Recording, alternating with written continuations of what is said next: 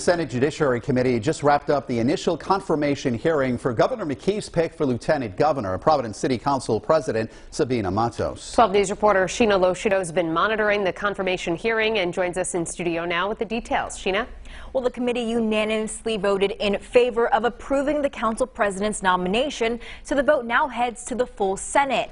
That vote is expected to take place sometime next week. The hearing was full of positive testimony from both lawmakers and other officials here in the community, including Governor McKee. Matos shared her story as an immigrant from the Dominican Republic, ultimately securing the votes she needs.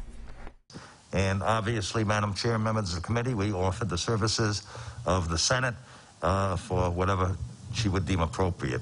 I know she's new up here, and we're willing to give you whatever assistance you may need, Madam Council President, and I want to congratulate you. I think you're an excellent choice, and look forward to working with you. Thank you, Mr. President. Matos says if confirmed, she will then resign from the Providence City Council. That, of course, would result in a special election there to fill her seat. I'm Sheena Loshudo, 12 News. More breaking news, Sabina Matos' nomination to be Rhode Island's next Lieutenant Governor is heading to the full Senate for a vote.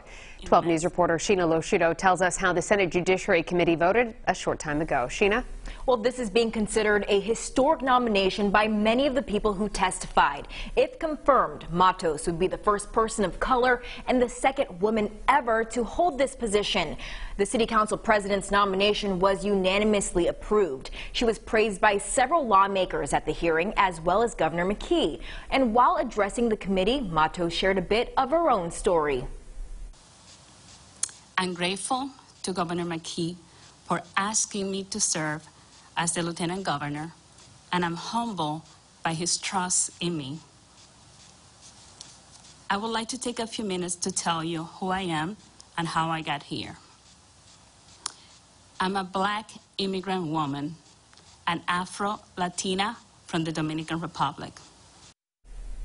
And Matos says if confirmed, she will then resign from the Providence City Council, and that, of course, would result in a special election there to fill her seat. I'm Sheena Loshudo, 12 News.